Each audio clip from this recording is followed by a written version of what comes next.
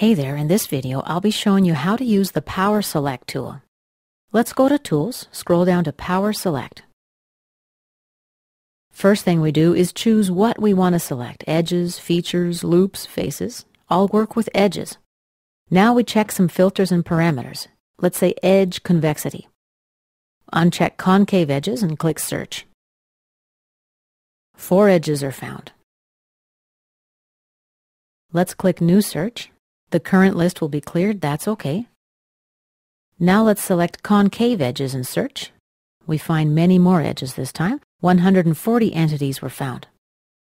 Let's click New Search, discard the current search. Unselect edges, let's select features now. For filter, we'll use feature type. And below we can further refine the search. Let's work with fillets. Let's look for round fillets and click Search. SolidWorks finds 8 fillets. Let's click Close now. The 8 fillets remain selected in the tree and in the graphic area.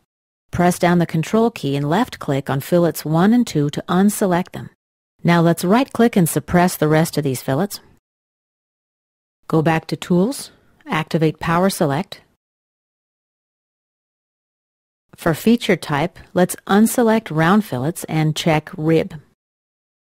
Before we click Search, let's go back to the Select What area, unselect Features, and check Edges this time. Click Search. SolidWorks has found 168 edges. Let's close.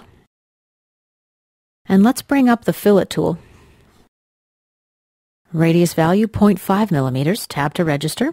Uncheck Tangent Propagation. Full Preview is selected so we can see what's going to happen in yellow. Let's click Cancel to close the tool. Now let's go to Tools, PowerSelect. Under Select What, we'll choose Features. Uncheck Edges. Uncheck Feature Type. And let's select Feature Color. Now we choose a color. Let's check Pick Color from Graphics. We'll click here to select this color. The hole is found. And let's click New Search. The current list will be cleared. OK. Let's uncheck Color. We can also search by feature name.